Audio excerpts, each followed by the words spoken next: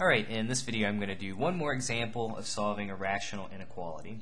So, in this case we're going to try to solve 2 over 5x plus 1 greater than 4 over x plus 1. So again, the first thing I do is make one side 0. And I'm going to do that by subtracting the 4 over x plus 1 from both sides. And that's still greater than 0. So again, at this point what I have to do, I want to write the left side as a single fraction. Well, the only way to do that is to get common denominators. So I've got 5x plus 1 minus 4 over x plus 1. So again, to get common denominators, I would have to multiply the top and bottom, the numerator and denominator of the first fraction by this quantity x plus 1. And then for the second fraction, well, his denominator, what is it missing? It's missing the 5x plus 1. So in order to make that denominator appear, we would simply multiply top and bottom by 5x plus 1. Again, we want that to be greater than 0. So again, when you simplify fractions, the denominator stays the same, at least when we're adding and subtracting. And all the arithmetic occurs in the numerator. So we have 2 times this quantity x plus 1. I'm going to write minus 4 times the quantity 5x plus 1. Okay, greater than 0. And now I'm going to simplify the numerator here. You can check my arithmetic. We would have 2 times x, and over here we would have a negative 4 times 5x. So to me that's 2x minus 20x, which would give us a negative 18x. And then we have 2 times positive 1, which is positive 2. Positive 2, it looks like we would get a negative 4. So 2 minus 4 is going to give us negative 2. And then we have our denominator here of x plus 1 times the quantity 5x plus 1. And again, we want this to be greater than 0. So, if you didn't like the negatives in the numerator, you could divide by the negative or, do what you want to. I'm going to just kind of leave it as it is. Just write it down here one more time. And again, what we have to do now that we have the left side as a single fraction is we're going to take the denominator, set that equal to 0 and solve, and we're going to take the denominator, set that equal to 0 and solve. So we have negative 18x minus 2 equals 0. And then we also have x plus 1 times 5x plus 1 equals 0. So I'm just setting the numerator and denominator both equal to 0. So if I solve the first equation, I'll get negative 18x equals positive 2. If I divide both sides by negative 18, I'm going to get x equals negative 1 over 9 as one of my solutions. And again, this is what makes the numerator 0. And again, I don't multiply out the denominators because if I did, I would have to turn around and factor them to solve this equation. So by leaving them not multiplied, I'm kind of saving myself a step. So we can get rid of the parentheses. So we can just say x plus 1 has to be 0. 5x plus 1 would have to be 0. So it looks like a solution to the first one. If we subtract 1, we'll get x equals negative 1. And from our second one, if we subtract 1 and divide by 5, it looks like we'll get x equals negative 1/5. Alright, so kind of some, again, maybe not the most user-friendly numbers here. So let's see, I think negative 1 would be the furthest to the left on our number line. And then negative 1/5 would come next.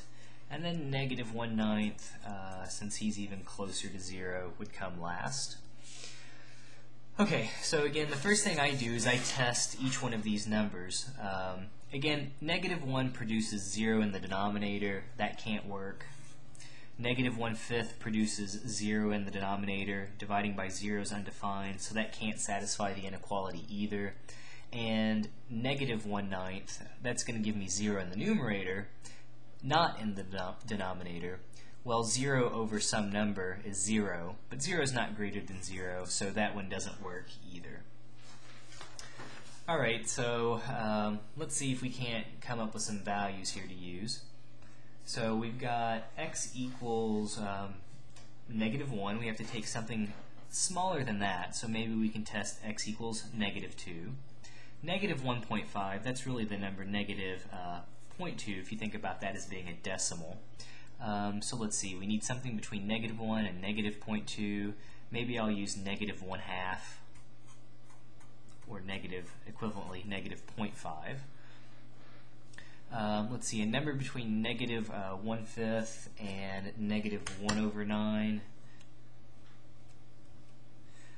Let's see, I think a number that we could use here, this is roughly equal to, well, it is exactly equal to negative 0.1 repeating, so 1, 1, 1, 1 forever. So maybe we can use negative 0.15, that would fall inside of there. And then anything bigger than negative 1/9, how about we use x equals 0. Okay, so again, sometimes these are the breaks. You don't always get nice, whole, simple numbers to work with. So let's see, again we had negative 18x minus 2 over x plus 1 times 5x plus 1. Again, we want that to be greater than 0. So let's see, I guess let's just start testing our numbers here. So if I test x equals negative 2, let's see, so in the numerator we would have negative 18 times negative 2 minus 2. We would have negative 2 plus 1, and then we would have 5 times negative 2 plus 1. And again, is that greater than 0? Well, in the numerator we have negative 8 and negative 2, that's positive 36. 36 minus 2 is 34. Negative 2 times positive 1 is negative 1. 5 times negative 2 is negative 10, plus 1 is negative 9. We have two negatives on the bottom, which makes for a positive. So really we have 34 over positive 9. And since 34 over positive 9 is certainly greater than 0, that's going to be a solution. And so anything smaller than negative 1 will be a solution. Let's try x equals negative 1/2 next. So if we do that, we'll get negative 18 times negative 1/2 minus 2. In the denominator, we have negative 1/2 plus 1. We'll have 5 times negative 1/2 plus 1. Again, is that greater than 0 is what I'm trying to determine. So we've got negative 18 times negative 1/2, which is positive 9. 9 minus 2 is 7. Negative 1/2 plus 1 is positive 1/2. We have 5 times negative 1/2, which is negative 5/2 plus 1. And again, to me now, the way I think about it without doing all the arithmetic, 7 is certainly a positive number, 1/2 is certainly a positive number. Negative 5/2 is what? Negative 2.5, so plus 1, that would still be a negative number. So on top I have a positive, on the bottom I have a negative. A positive over a negative is a negative number. And since negative numbers are not greater than 0, that means that negative 1/2 will not be a solution. So nothing in between works. And again, you can check, do all the arithmetic to verify it for sure. But again, just kind of maybe a little time saver. Because again, really you don't need to know exact values, just kind of the signs associated. So, okay, x equals negative 0.15. Alright, so we're having fun here. Let's see, again, our inequality we're trying to satisfy here is our negative 18x minus 2 over x plus 1, 5x plus 1. So if we plug that in, we'll get negative 18 times negative 0.15 minus 2. We've got negative 0.15 plus 1, and then 5 times negative 0.15 plus 1. Again, is that greater than 0? So let's see if we can't do the arithmetic here. Probably I'm gonna cheat here a little bit and use a calculator. So 18 times 0.15, actually that shouldn't be too bad, 2.7. So I'm getting positive 2.7 minus 2 in the numerator. Let's see, negative 0.15 plus 1, that's 1 minus 0.15, that's 0.85. 5 times negative 0.15 is going to be negative 0.75, again plus 1. We're trying to figure out, is that greater than 0? Well, 2.7 minus 2 is positive 0.7 in the numerator. We have positive 0.85. Negative 0.75 plus 1 is positive 0.25. That's a positive over a positive, which is definitely a positive. And hey, that is greater than 0. So it says negative 0.15 works. So that means everything in between that interval will work. And last but not least, okay, at least we kind of have an easy one to check now. I think we said we would check x equals 0 in this, again, this inequality.